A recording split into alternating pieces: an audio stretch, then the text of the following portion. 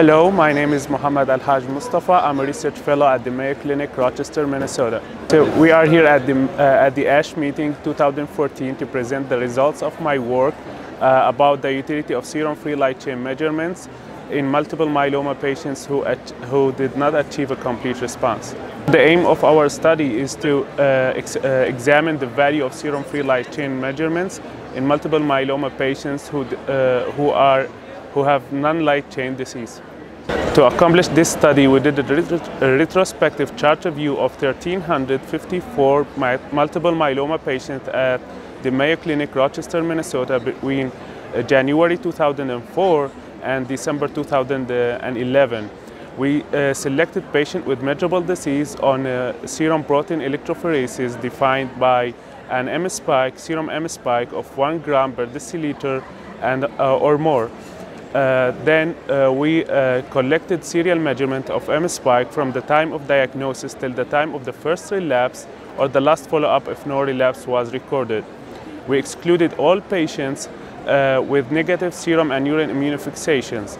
Out of the 1,354 multiple myeloma patients, 453 patients satisfied the inclusion criteria, and those patients had a median age at diagnosis of 65 years, and 63% of the patients were male.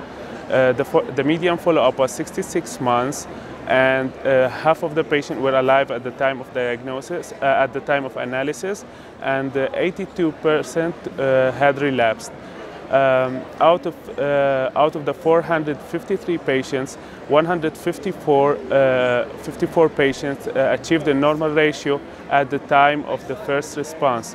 Those who achieved the normal ratio had a better progression-free survival of 29 months compared to 16 months for those who did not achieve a normal ratio.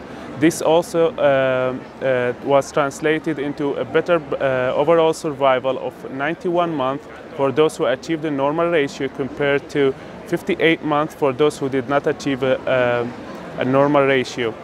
After that, we tried to compare the survival outcomes based on the International Myeloma Working Group categories, response categories, and we saw that patients who achieved serum-free light chain normalization at the time of the first response had better progression-free survival in all three groups of stable disease, a partial response, and very good partial response.